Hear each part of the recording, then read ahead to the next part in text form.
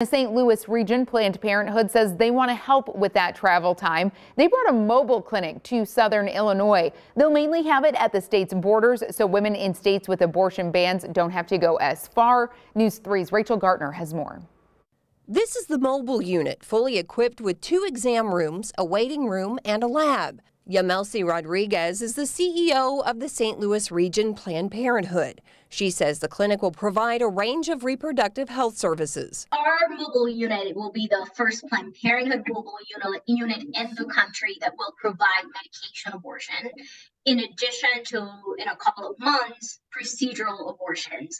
And of course, just like with any other mobile unit, we also have the capabilities to provide the full range of family planning services. Rodriguez says her organization began planning for this directly following the overturning of Roe v. Wade.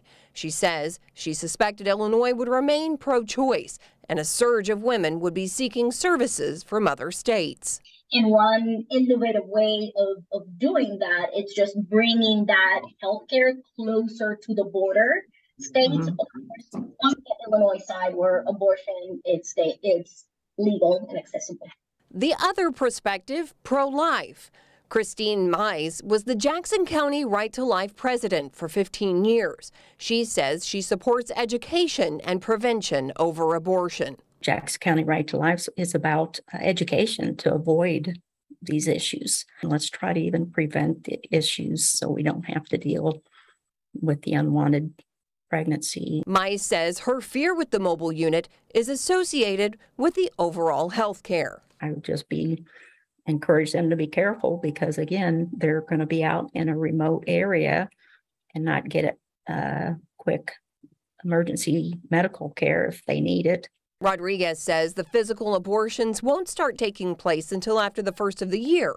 And she says patients are educated on potential risks, but she says they are proven to be safe and treated like a clinic. Overall, she says her goal is to make sure that women have a choice. There is an abortion crisis in this country, and we have a responsibility as one of the providers in a state where abortion has remained legal to do everything we can to ensure that every individual who's in need of abortion gets that care here in the state. Rachel Gartner, News 3. Rodriguez says the mobile unit will be fully operational in a few weeks. In order to make an appointment with the unit, she says you can find where it is. You can check its location by checking the website abortionfinder.org or plannedparenthood.org.